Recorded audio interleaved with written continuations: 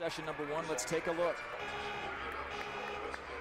And one of her very best events. This is just a tribute to why she is the national champion. It's incredible, and just think of all of the other events that she competed already were at this level. I mean, she was just on fire, hot, hot, hot this afternoon.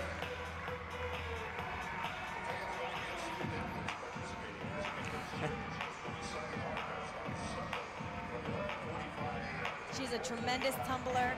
She does most of her own choreography. I mean, she's the entire package on this event.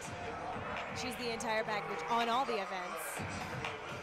But she just has a blast out on the Florex. She did phenomenal in the preseason, won all of her competitions in the all-around in preseason.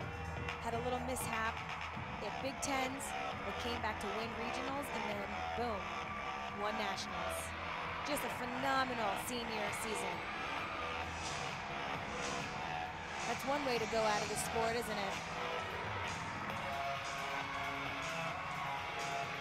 Well, and you said, Elise, on the biggest stage where it's win or go home, it's not always easy to do. And even great athletes don't always, in every occasion, come through in the biggest moments. But to do it with all eyes on